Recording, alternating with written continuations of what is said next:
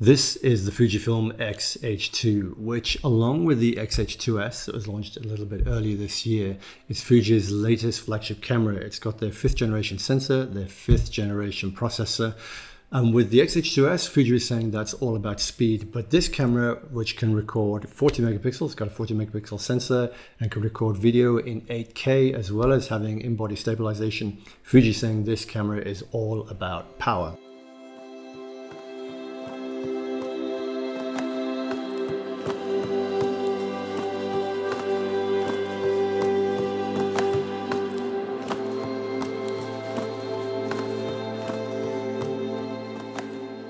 So resolution on the X system has been hovering at around 24 to 26 megapixel ever since the X-T2, so for 3 generations now.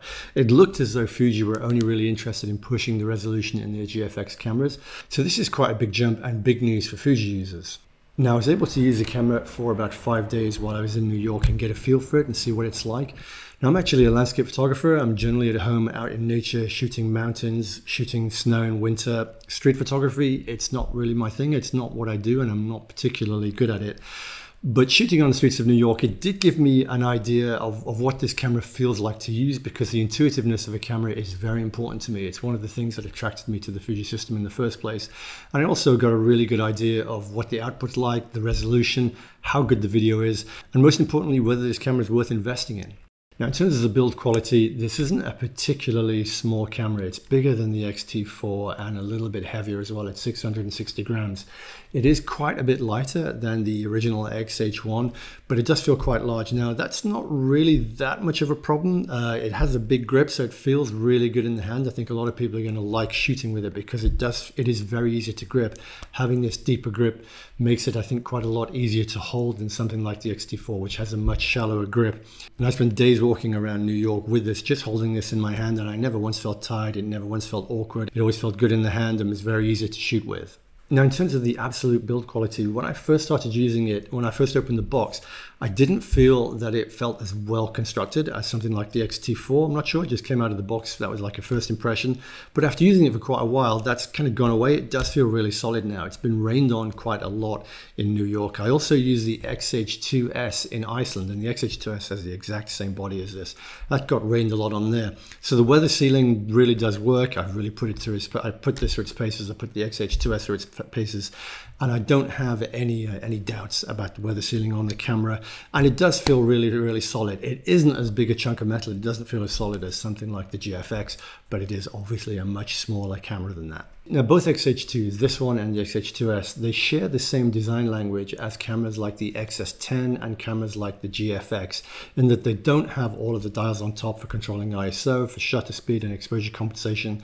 There's just one PSAM dial here, and most of the exposure controls are with the dial at the front or with the dial at the back here. So it's a different language. If you're really familiar with and you really like using cameras like the X-T4 or the X-T30, those kind of more, shall we say, retro styled cameras, this isn't going to feel as intuitive to switch to. But if you've been using the XS10 or if you've been using the GFX a lot, then it is very natural to kind of switch between those cameras and this. Now, I quite like the controls and the layout on this camera. I've been using the XS10 and the GFX for a while now, so this felt like a natural crossover to me. It does feel like it fits very nicely beside those cameras. One thing that I do miss is the front dial can control aperture and the back dial controls shutter speed. On the GFX, you can click this dial in, so this will then control the ISO, and then click it out again to control aperture. Now, we asked Fuji about that at the recent Fuji keynote, and they said the reason for losing the click on the front dial was that they felt that this was much faster to operate, that you were less likely to accidentally click it and change controls that you didn't want to. I kind of take the point, but it is something that I miss. So basically, I've got aperture set up at the front, shutter at the back, and then you can see that there's a dial on the top. You just click this, and this gives you control to the ISO with the dial at the rear. It's not as nice as having immediate access to it as you do on a camera like the X-T4, but it does work, and it's not something that I found particularly problematic. Another thing that it misses is a physical dial on the front or anywhere on the camera to control the focus mode, manual focus or autofocus, which is something I personally use a lot. I like to switch between manual focus when I've got the camera on a tripod and autofocus if I'm hand holding. Now, again, because so many of these dials and buttons are customizable, you can easily set it up. I've got it on this back button here, so I just press this and then I can cycle through manual focus or autofocus. So it is very quick and easy. It's probably easier than actually turning the camera around and using the dial at the front. but it's just something that I missed and something that I did notice when I first started using the camera. So along the top, you've got 4 buttons in a line. You've got a front button at the front, which basically allows you just to immediately start recording video. Then you've got a slightly larger ISO button, then a white balance button, and then a custom mode button. Now on the back, you've got the joystick here. It's a slightly different joystick to what you get on the X-T4. Again, much more similar to something that you'll find on the GFX. It does fall quite nicely under the thumb. I don't find it as easy to manipulate as something as the X-T4, but it's not problematic when you're scrolling through the menus. It's also got the D-pad, so you can scroll through the menus just as easily with the D-pad, and all of these buttons are customizable. And it does also have the flip out screen that you get on the X-T4 and on the XS10. Now I know this is quite a divisive thing. I personally prefer the articulating screen that you get on cameras like the X-T3 or that the GFX has. I really do like that as a landscape photographer. It works much better when you're using the camera on a tripod. But if you're recording video, being able to turn the camera around and record yourself makes things much easier, like I'm doing now with the XS10. Another thing that's noticeable about this is the card slots. Now, traditionally on Fuji's flagship cameras like the XT series, you get 2 card slots. This does have 2 card slots, but one of those slots is for CF Express, so you don't have the dual SD cards anymore, which means if you want to shoot with dual cards, you're going to have to invest in a CF Express card, and they are, at the moment, quite a bit more expensive than SD cards. Like all memory, I expect the prices will come down in a couple of years or so, but right now it's an added expense. Now, when I originally saw that on the X-H2S, I assumed that was because of the really high speed recording that that camera does. But it is also on this, and it's not necessary, it's not particularly needed. You can shoot 8K video in F-Log2 onto an SD card. I didn't try with the Apple ProRes, so I don't know if that's possible. But for most of the uses that I have, I can use just the SD card. But I do like having 2 cards. It just makes things a lot easier for backup, for security, just for convenience. So it does mean that I'm going to have to invest in a CF Express card if I want to get the most out of this. And one other thing worth noting for people who shoot on a tripod with an L bracket like me is that Fuji have moved the remote control connector to the other side, to the same side as the camera of the battery, which means that when you've got the camera and you've got an L bracket, you can now plug the remote control in, because before, when the remote was on this side, it kind of was where the L bracket connected with the tripod, which made it absolutely impossible to use. So that for me is a really nice touch. The resolution on the electronic viewfinder has been increased to 5.76 million dots from 3.69 million dots on the X-T4. So that means that this now has the same resolution viewfinder that you find in Fuji's top camera, the GFX 100, and a better resolution than you find in the GFX 100S, which has the same resolution as the X-T4. Now this is noticeable. When I was using it, I did really notice it in the field. The picture is just a little bit sharper, there's a little bit more detail. It just feels a little bit crisper, and it's something that actually felt quite nice. Fuji also claim they've increased the in-body camera stabilization to 7 stops from 6.5 stops. Now, I'm not sure how much difference half a stop is going to make in terms of image stabilization, and these things are very difficult to measure anyway. But image stabilization is really good, particularly on a camera with so much resolution, on a camera that you're going to use a lot as a video, and 7 stops is quite a lot. It should allow you to shoot handheld at shutter speeds of up to 1/200. So it does make a difference, but how big an improvement it is over something like the X-T4 is something that I really don't know if I can measure or not. Now the battery is the same as the X-T4 and the GFX 100S, but Fuji are claiming that they've optimized it so you can get 10% more shots out of it. So they're saying you can get 680 shots out of it as opposed to around 600 on the X-T4. Now again, I did find the battery life really useful. I was walking around New York shooting a lot. We did a helicopter flight where I was shooting a lot, shooting 4K video, shooting 8K video, shooting burst mode to test out the autofocus, chimping a lot, looking at the back of the screen, and I managed to get through a whole day easily just on one battery. It wasn't really a problem. So battery life is really good. And for landscape shooters, where I tend to shoot a lot less when I'm out in the field, this battery is going to last me probably a couple of days before I'm going to have to recharge it. Now, autofocus is big news in the new cameras, in the X-H2 and the X-H2S. Fuji are claiming that they've made quite a big improvement with it over cameras like the X-T4. Now, it's hard for me to say because as a landscape photographer, I mostly shoot in manual focusing with highlight peaking. And when I do shoot with autofocus, I'm generally not shooting fast moving subjects. I don't really shoot action or anything like that. However, I did put it through its paces a little bit, and I was really amazed at how good it is. It has different settings, so you can set it for facial recognition, you can set it to recognize animals or bikes or cars or buses. And I found that it really was effective. When you just touched the button, it latched on, and it really was very sticky. It tracked the subject all the way across the screen, whether they were coming towards me, whether we were panning with them, and pretty much nailed focus every single time. I reached the point with this where I was shooting autofocus when we were doing street photography where I just didn't really worry about the focus anymore because I knew that it was going to nail it. I knew that it was going to focus on pretty much what I wanted it to focus on and stay focused on that no matter how much the subject moved or how much I moved the camera. So it really did make a big difference. I'm not the right person to compare it with previous cameras, and I certainly can't compare it with other systems because I don't use other systems, but I did feel that this was a really, really, really good autofocus system. All right, so what about the image quality in this camera? It has a 40 megapixel CMOS X-Trans 5 HR sensor, the 5 being for 5th generation and the HR being for high resolution. And Fuji are claiming that it is the highest resolution in any APS-C camera. Now, I don't know about that. I can't speak for every other brand. Now, 40 megapixels on an APS-C sensor is very high resolution. It has a higher pixel density, for example, than something like the GFX 100S, which has 100 megapixels, but on a much bigger sensor. So I was curious to see what the resolution is like on this camera, and also to see what the noise performance is like shooting low light with high ISOs. Now, in real world shooting, that increased resolution translates as about 7,700 pixels along the longest edge, which when it comes to printing, if you're printing at 250 to 300 dpi or about 100 pixels per centimeter, your prints are going to come out at about 77, almost 80 centimeters along the longest edge native prints, which is quite a bit bigger than the 62 centimeters that you could get from the 26 megapixel sensor on the X-T4. And I'm not very good at maths, but that's about a 25% increase in print size along the longest edge, which is significant for prints. And of course, the more resolution you have, the more detail you have, the easier it is if you want to up-res your prints, if you want to make them bigger using something like gigapixel. So the more detail, the better if you want to print large, but whether you need that amount of resolution for your day-to-day shooting, if most of your work is just going onto the internet, you probably don't really need 40 megapixels, but it does give you a lot more detail to crop into, and if you're just the kind of person that likes zooming into your images and looking at them at 100%. Another thing that Fujifilm have given us that before now only existed in the GFX is pixel shift technology, where when the camera's on the tripod, you can set it up to shoot 20 images and it will move, the camera will move using the IBIS system. It will move the sensor a little bit in each direction and capture a very high resolution file. It will actually quadruple the resolution, giving you something like 160 megapixel images.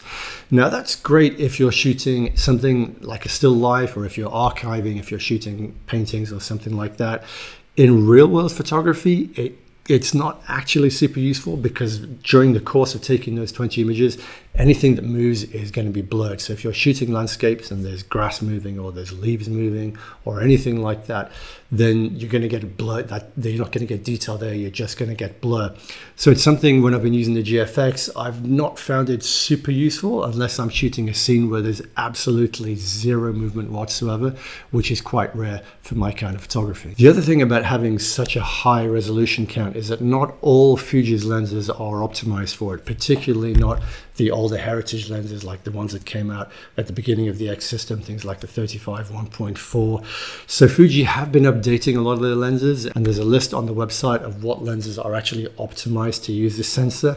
Now, by optimized to use this sensor, what that actually means is they will get you every bit of resolution that the sensor is capable of getting.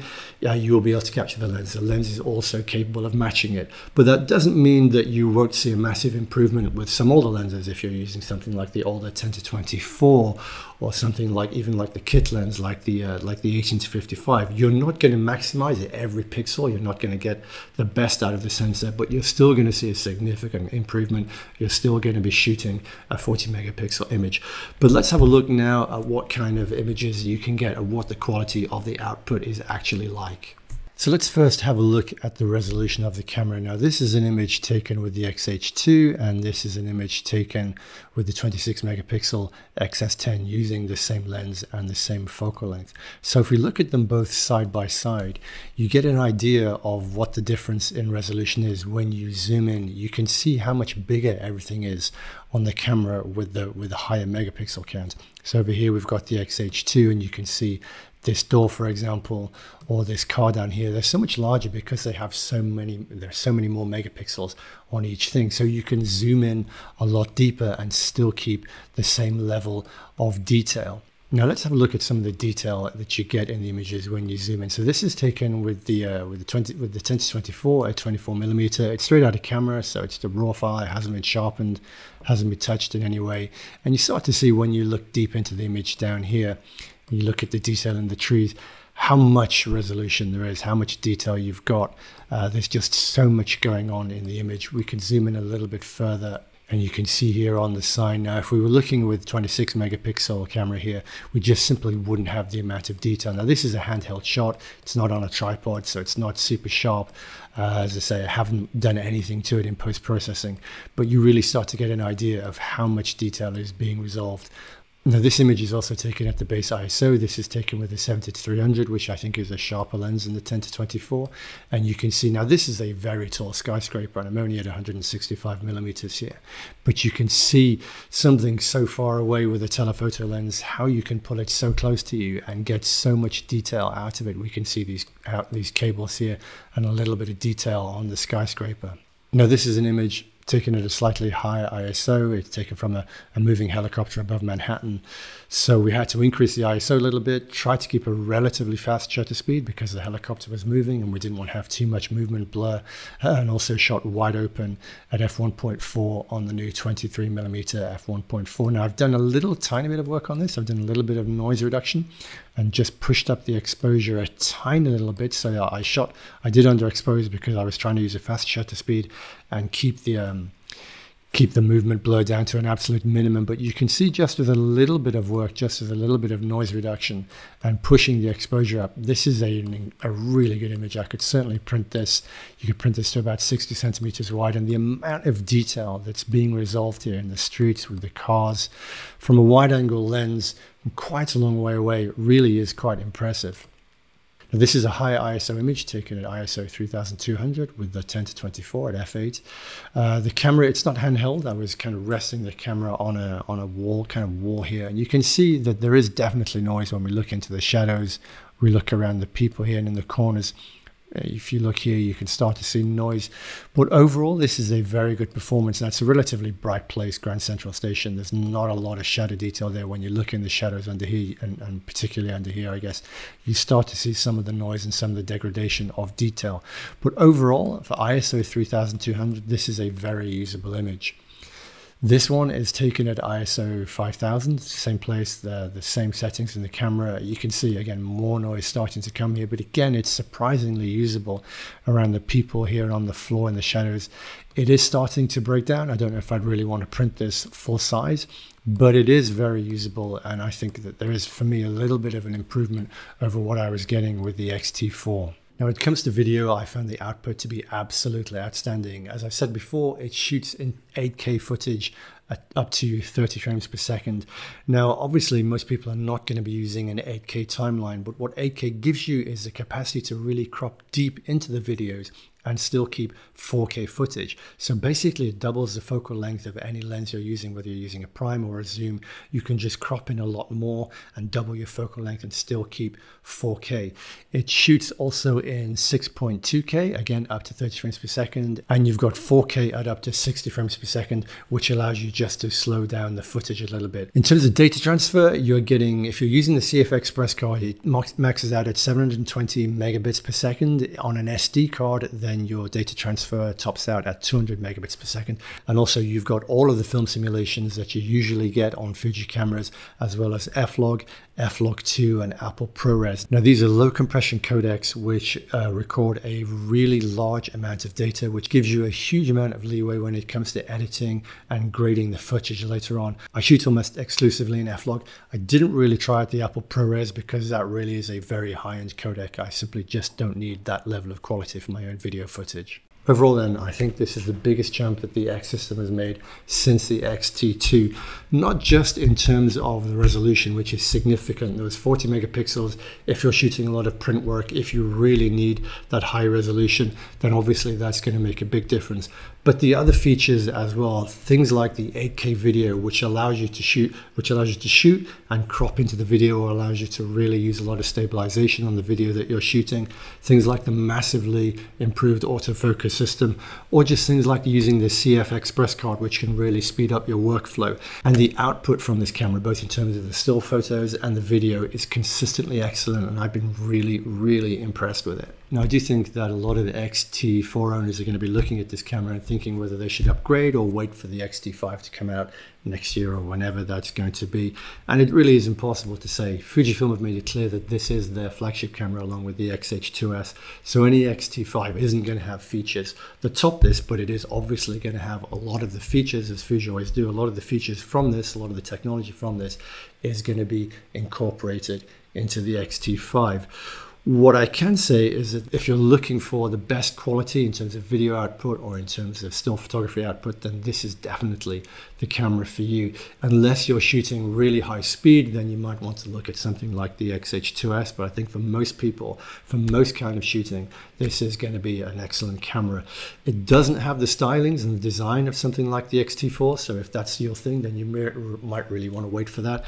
But pretty much for everyone else, this is an outstanding camera which has incredible output for pretty much all kinds of photography. So I think that's it for this video. I hope it's been interesting and I hope it's been useful. If you've got any questions at all, just drop them in the comment below or send me an email and I'll get back to you. And if you're interested in my photography, if you'd like to shoot with me, then please check out my website. I do workshops all year round. Next year I'll be going to Namibia, to Greenland, to Iceland, and I'd love to have you join me. So you can find full information on all the workshops that I'll be running on my website. Or of course, if they've got any questions, just drop me an email. I'd love to have you join me on a workshop. And as ever, good luck with all your photography. Thanks so much for watching and take care. See ya.